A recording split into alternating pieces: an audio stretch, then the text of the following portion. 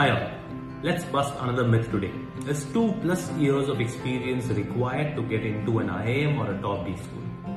For all the freshers out there, let's focus on the treasures or advantages that you have.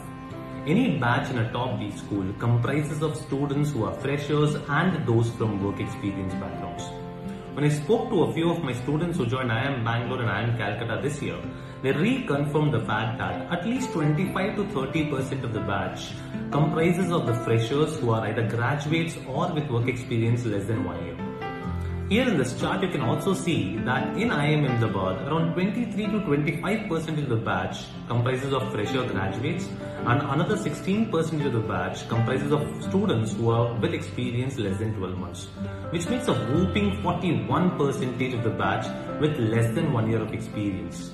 So here's my advice for you. If you're a fresher, do not delay your preparation for CAT. Get into a top B school as early as you can. Now, in case you're not able to make it to your top B school or the dream B school in the first attempt, then in order to make use of the time that we have, we would use the work experience to learn some things and also showcase our candidature in a better way. All the best. Thank you.